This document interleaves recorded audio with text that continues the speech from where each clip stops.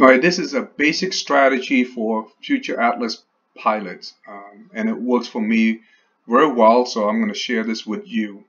It's about a 10 minutes videos, and let's start. All right, there's 5 basic strategy. The very first one is know your weapon system, know your mechs, understand the Atlas, and understanding assault vehicle. Right. Number 2, understand your teammate mechs and their weapon systems. Number 3 is understand the rules of the maps and know your map, know the terrain, understand the terrain very well, and understand the rule of the maps. Right? And number 4 is observe the formations, observe the enemy formations and positioning. They move for a reason. They move into position for a reason. There's occasion where there's knuckleheads that just move and then they're just playing video game. That's okay. One-on-one, just go kill him. Engage, and then you engage the opponent's uh, formation. And you notice I didn't say fight the mechs. I should say you're engaging the formation. So what you're trying to do is observe their formations, and then you engage their formations, and then you will win all the time. Okay. With that, I'm going to just talk about here. So the first minute of the game is movement phase. So this is the setup where you get drop ship, drop off. This is you. You got 3 assault mechs, and you got light mechs here. You got a group of heavy and medium. You got a sniper ready built, and you got a missile boat ready. And the enemies pretty much doing exact same thing, exact same setup, and they move in this direction toward you. So during the first minute, you're just moving, get into position, moving, and at this point, you just focus on communication, focus on learning the map, study the map, press B and look at the map and try to have an idea what the objective is, and then just move to the objective, move to the setup stage.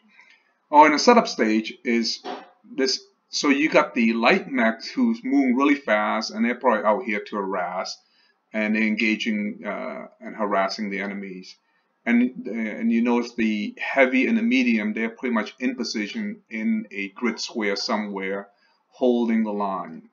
You got sniper on a hill somewhere, and you got a missile boat comfortable below, behind a mountain somewhere. And this is you and your assault mech as you're moving slowly. And you notice that the formation is starting to develop a little bit based on the reporting. And most of the time, it didn't matter what map, the formations always tend to be in a line formation. You'll see, medium max, heavy max, assault max, they're all in this line or they bunch up somewhere. And then you see a light mech harassing our rear, maybe our missile boat, and light mechs harassing our snipers. So you see this is a basic formation. Their snipers set up, their missiles set up, and they're probably engaging our light and heavy and our medium and heavy from range. Okay. But the opposing side can only do 1 or 3 things. He can go straight up in the middle, which he was doing that before in formation. He can go right, or he can go left. So that's his choice. So he can go right or go left. So there's not much option. So as a result, if you notice him going right, and the reason a lot of time they go this direction, this bunch, this group, is because the sniper can always support them. But if they go toward the missile boat cannot support them because this guy is singly focused to shoot long range stuff. But the sniper guy, his weapon system can also support them. So naturally gravitate toward the firepower of the sniper. So now they bunch up and they're gonna bum rush this direction. Right? So when I see this formation move, what I do is I move to counter that. I move to counter that not because of them coming bum rush and I'm gonna try to set up a defense and counter that. Yeah, that's one method. But I do that because when I move toward the direction, this missile boat here will also start looking at me as an area of interest, because not before this missile boat was shooting at all these guys, shooting at these guys, shooting at these guys, shooting everywhere. But as soon as I move into this line, this missile boat will start engaging me.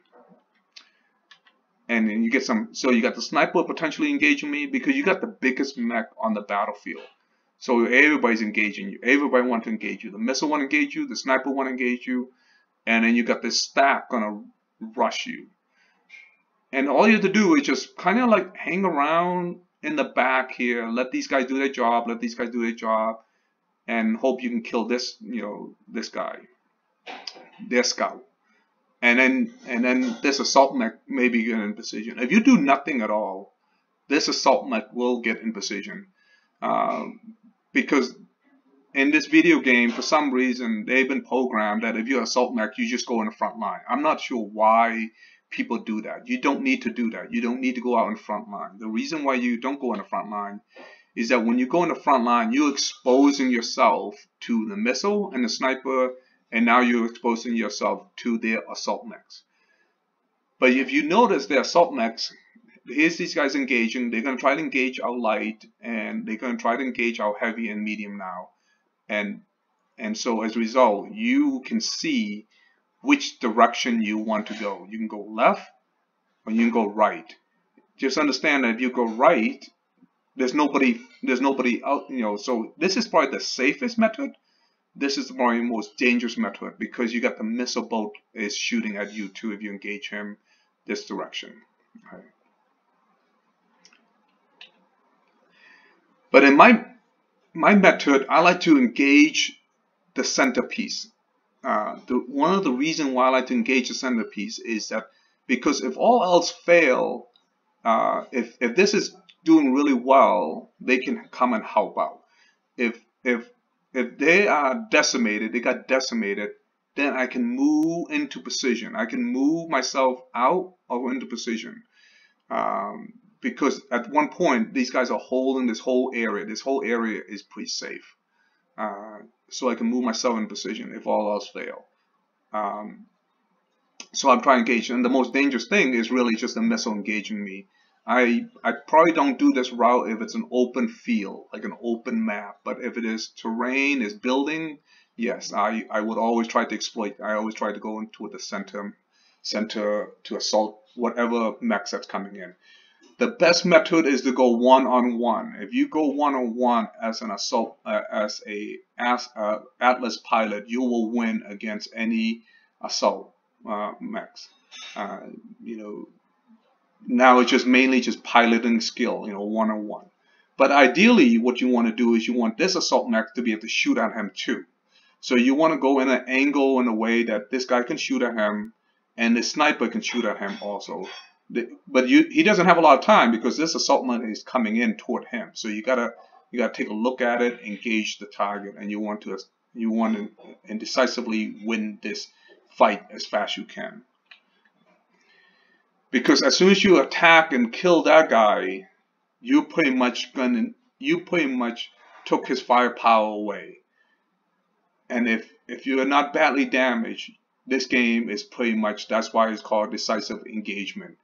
That is it. All you do is engage that one pilot. If this is 12 on 12 and is, let's say it become, 3 kills, 3 kills, these guys, they took out one of our scouts, we took out one of their scouts. But really what it's talking about is this piece of this group here, this main body, the main body here, the main body here. If you decisively engage that mech and you kill that assault mech, and 2 of you still alive, you can decimate the entire main body and actually win this game.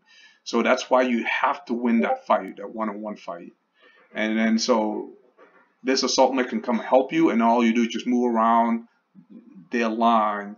By the time this guy reacts to this, it's too late. It is too late.